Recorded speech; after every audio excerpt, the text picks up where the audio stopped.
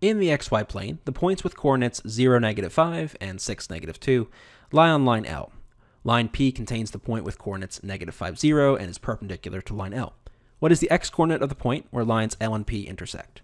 Let's begin by sketching this out so we have a pretty good idea of what's going on. So let's start with our line L. So we've got 0, -5. So here is 0, -5. And then we have 6, -2.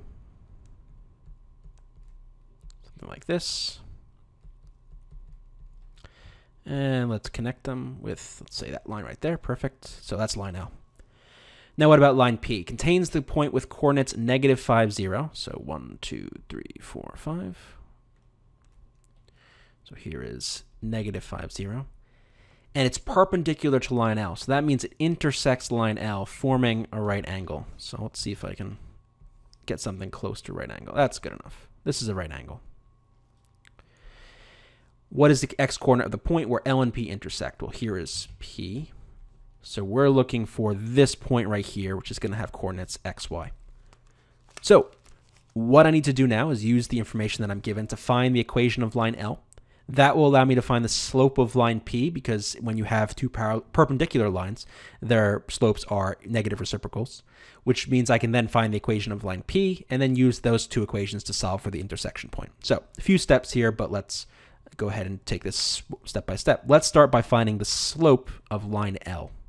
And we do that by using the slope formula, y2 minus y1 over x2 minus x1. So let's do -2 minus -5 over 6 minus 0. -2 minus -5 is 3 over 6, so we get a half.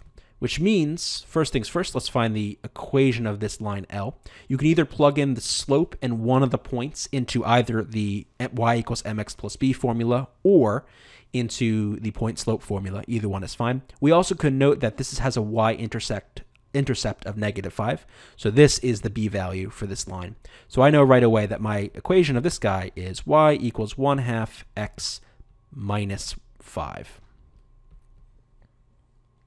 Now what about line P? Well, I know its slope is negative reciprocal of 1/2 because they're perpendicular. So the slope of P is going to be -2. And now again, I can plug the -2 and this point -5, 0 either into y equals mx plus b or point slope. I'm going to use y equals mx plus b. Point slope would be y minus y naught minus m times x minus x naught. But I'm going to use this as just a bit more straightforward. So my y value for this point is 0 equals slope is -2, x value is -5 plus b, solving for the b value. So I get 0 equals 10 plus b, so b is -10. So finally, my slope for line P, or my equation for line P, is going to be equal to the slope, which is -2, x minus 10. So now to find the point of intersection, I set these two equal to each other. So I get 1/2 x minus 5 equals -2x minus 10.